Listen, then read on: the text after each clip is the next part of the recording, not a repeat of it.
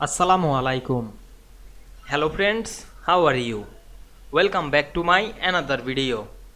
In this video, I am going to show you how to insert custom text box in Affinity Publisher. Let's get started. Firstly, we have to open an Affinity Publisher document. Now we want to insert custom text box in this document. Go to a blank page. Then select the shapes drop down menu and we can see here many shapes. Now you can insert a custom shapes. Now I select the diamond shape. Then draw this shape. Press shift on our keyboard. Then select the frame text tool and click inside the shape. Then we can see here show the cursor. Then you can write anything to these shapes.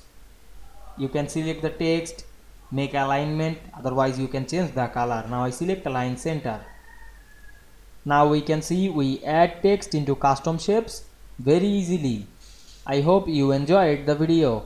Please like, comment, share and subscribe my channel. Thanks for watching.